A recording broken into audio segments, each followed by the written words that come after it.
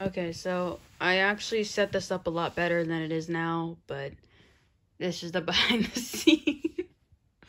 But yeah, anyways, I read this book specifically, but it's in really bad condition. I bought this book right here. As you can see, it is comparably very different from this book. So I bought this book in better condition, so I could have something that's mine, because this is actually my sister's. It belongs to my sister, Chelsea. Now, the reason why I bought this book right here is because I want my future children to be able to read this book when the time comes. So I'm going to put it in a box and just have them read it. And this book is going to go back to my sister, and yeah. Okay, so I've put the book in this box right here. And I plan on keeping this box for many, many years to come. It will go with me everywhere. And the book will stay in that box. I'm not going to read the book ever again because the ending made me really mad. I want to read this book again.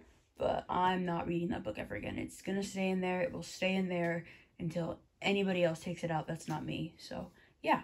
I bought this book by Jodi Picoult, Small Great Things. It's a pretty awesome book, I would have to say. 19 minutes, I still haven't finished it. I'm not even sure where the thing is, or even if it's in here. Here, yeah.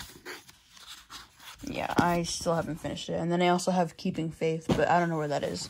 So, oh wait, hold up. I'm gonna do it this way. So these are the 3 other Jodi Picoult books that I have. 19 Minutes, Keeping Faith, and then House Rules.